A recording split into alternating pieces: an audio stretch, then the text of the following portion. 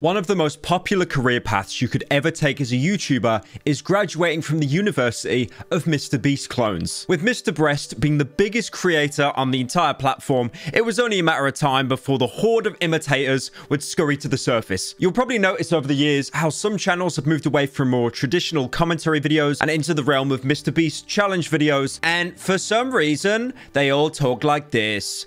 It's really annoying. Thing is, if you go on their channels, they all have the exact same thumbnails as well. To be fair, I will give credit. Some of them have actually managed to carve out, their own little corner of the internet. For example, ZHC, who mostly does videos where he customizes cars or iPhones, general gifts, and then gives them to friends, family, or fans. If you don't know who that is, by the way, he's the guy that has the RGB paintbrush in every single video because he did it one time and it juiced. And then he thought, okay, if I don't put it in every single thumbnail, I might actually fall off. But then you've got the dark timeline of Mr. Beast clones. For example, Matthew Beam, who's a lot less original. If you were to tell me that Matthew Beam was Mr. Breast's long-lost brother that was separated from him at birth, I would 100% believe you. Because look at their thumbnails. Side by side, they are basically the same thing. At some points, he just completely gives up and puts Mr. Beast in the thumbnail anyway. So we have this trash can right here filled with all of our extra foam. I'm gonna go dump it on Aaron. I don't know if I've ever done this.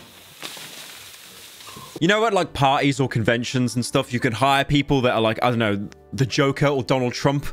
For Mr. Beast, you don't even need to do that. You just need to go onto YouTube and find these people. Today, we are not talking about Matthew Beam or these other Mr. Beast clones. That was just to give a bit of context. But today, we are talking about some world-ending drama between two Mr. Beast clones. Tyler Oliveira and Brent Rivera. It almost sounds like a similar name. I don't get that. Now, Tyler is a YouTuber sat on around 2 million subscribers. But Brent, bro, he has like 25 million subs. We are talking like Minecraft dream levels of clout here. Now, even though Brent has 25 million subscribers, you probably don't know who he is. I mean, I didn't, to be fair, until I started doing research on this video. That's because he comes from the TikTok side of the internet, the wholesome side of the internet. He started off his career on Vine, which is always like the biggest red flag if you hear that someone came from Vine. I think we've had the Paul brothers come from Vine, Lele Pons.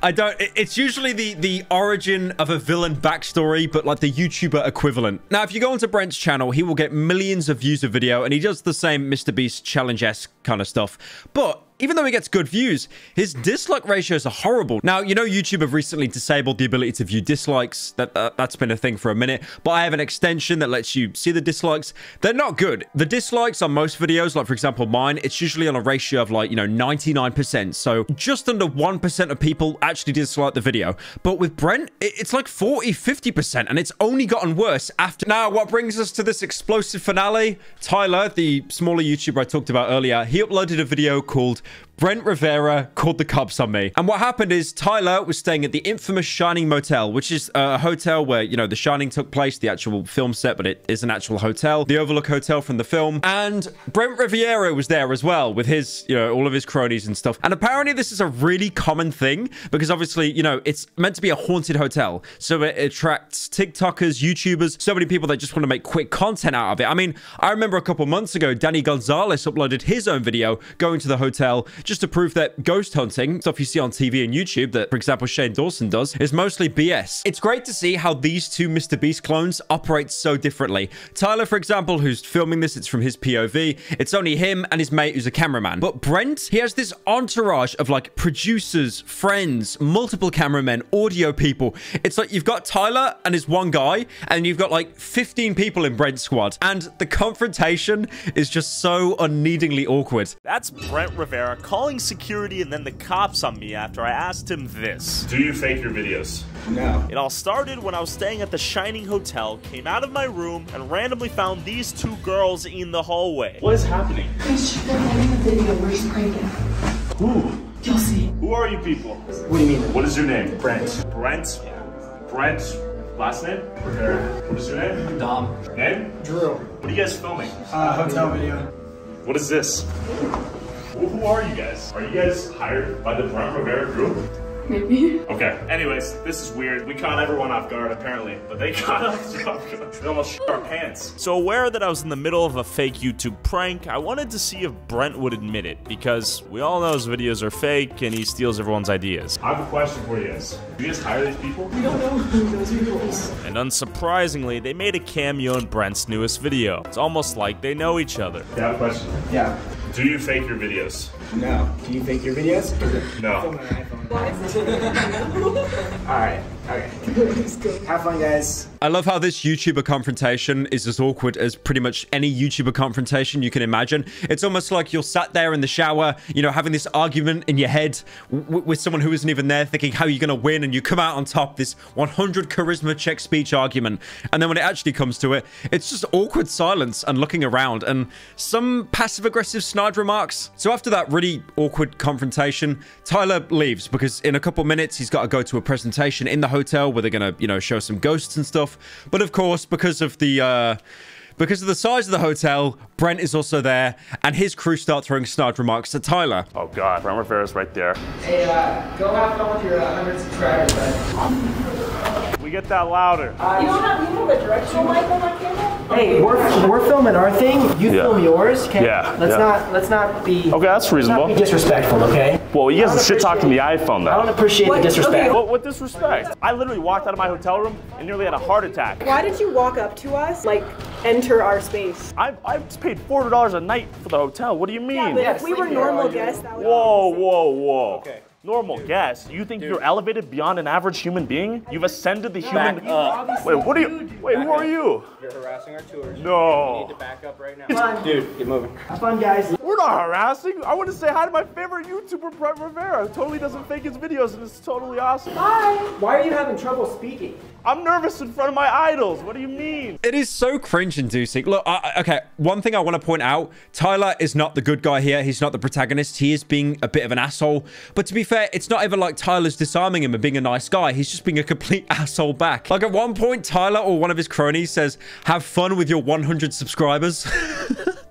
The thing is, people like this, they give all YouTubers a bad rep. All YouTubers. This is why no one respects us. Now, what happens after that? They go on to their own separate tours. Tyler goes onto his tour. He shows a montage. You can see some pictures of him. He does not look happy at all. You can tell he's just sat there fuming that he was spoken down to by Brent Rivera. And then when Tyler retires to his room, he's, of course, sleeping on the exact same floor, the exact same corridor as Brent's crew. So there's just...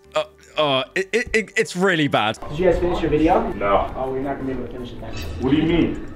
I'm sorry, they're gonna come and get you guys. They're gonna kick you out. What do you mean? We paid All right. $375, Brent. I'm sorry. I'm not as rich as you, Brent. This is the third time harassing us. Don't harass. Whoa. You recorded me. I'm recording you because you guys are coming up to us Oh, okay. every single second of the day. Whoa, we walked in. We're on the same floor. Well, he's coming now, so I mean, you guys are just gonna have Is to. this- Look at the guy behind you. It's like, what do you mean? Who is that guy? Why? I have no clue. Listen, this is our personal space, and you're recording No, inside. you closed the door, then you opened it and whipped out the camera. Really, because you guys are literally outside of. No, we were on our way to the room. Roll the clip. All right. Right, is that you? Look, I know Tyler's being an asshole. He started the confrontation, but that shit-eating grin Brent has, like, oh, well, you're gonna get thrown out, buddy. You're gonna get thrown out the hotel. And this is where the situation devolves even further because security, they've got security on site, usually to deal with the influencers arguing with each other. Security comes up. He does not give a shit, and he is based for that. He's essentially got to do a Cole Phelps and break up an argument between two E-celebs thinking they're in the right. I just want to put it out there that this security guard has a harder job than playing FNAF on 2020 difficulty. Listen, Jerry? Is that Brent Rivera? Hello, how you doing? We just got a call from down the hallway about getting harassed. We were getting harassed by those guys. Well, whatever's happening, Yeah. I know that this is going to be the end of it or else I'm calling them. For sure, I agree. So can I inform you of something? What's that? So we literally exit our hotel. Two girls are standing here. I nearly have a heart attack. That's normal. Okay, This got is it. Stanley. What can you Got expect? it. All right, you guys keep it safe. Tell them maybe to not put little girls next to our room. That's my only request if possible. I've seen this clip like 3 times. Like, I don't understand how that's the original argument. Like, he's so clearly been stun locked. It's like you've gone from complaining about Brent to now saying, The hotel makes me uncomfortable. There's some weird shenanigans going on in this hotel, guys. And, you know, the most haunted hotel in all of America, which is why most people stay here, because it's the most haunted hotel in America. And then the security guard, which, you know, I do not blame him for, basically said he's had enough, and he just ends up calling the police and then getting Tyler and his mate kicked out. Probably because it was easier to kick Tyler out than to kick out Brent and his, like, you know, 95 other cronies. And to be fair, his family probably own half the hotel at this point. Ask you to pack your stuff, for sure. Can I propose a compromise? No. No. SSPD's on the way, so you have until they get here. For sure. Unfortunate. After packing up our stuff, security ushered us out. And then we met the police downstairs and they said this. I appreciate both of you have been very cooperative and compliant with us, and I appreciate you being reasonable about it. For sure. My apologies. Sorry, guys. All right. Thank you. Well, Brent Rivera, my #1 enemy right now. You suck my ball. The best thing about Tyler doing that little expose, who's basically trying to voice a bunch of other Mr. Beast clones who have called Brent out publicly or privately for stealing their content, and more importantly, proving that his videos are fake. And it goes to show because Brent actually uploaded his own POV of the hotel, and you could just tell how fake it is. Whoa. Wait, this one's scary. What the hell? Ow! What? Oh! Oh my god! Oh my god! What? One thing I never understand about these influencers is how, like, on TikTok and on YouTube, they will have tens of millions of followers, like monolithic. But then when they go onto another site, like, for example, here on Twitter, they have no clout. He's got 2 million followers. That's really good, by the way. I've only been on Twitter for the past couple of months. I'm on about, I think, 250,000 followers. But look at these likes. That's a promotional tweet. Doesn't really count. But when he tries to post something, 600 likes, 400 likes, 900 likes, 100 likes. What's the best TikTok? Jesus. It's already been 3% of 2023. Let that sink in.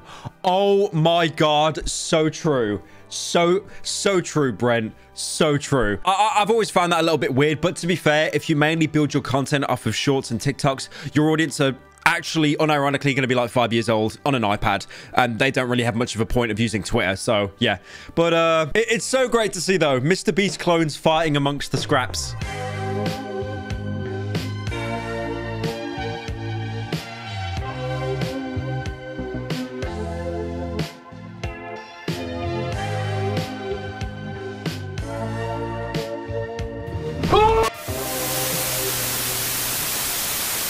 Connection terminated.